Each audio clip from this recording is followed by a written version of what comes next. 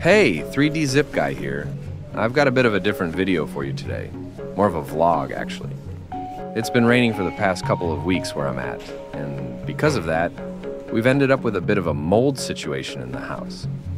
But the sun finally showed up today, so we're taking advantage of it and spending some time outside for a breather before I get back to tackling the problem. Anyway, I just wanted to show you what I've been working on lately. A fully articulated canine figure. As usual, it still uses zip tie joints. This is actually the first time I've ever modeled a dog. Don't ask me what breed it is.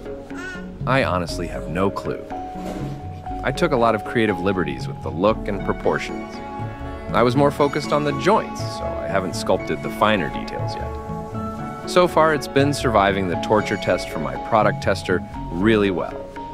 Now here's how it looks printed at 185%. This version now includes the sculpted details. I'm particularly proud of the articulated jaw. It worked great on the first try. I did a similar thing with the jaw articulation on the Vermin action figure, which was built using the Zip Guy Alpha 2 body.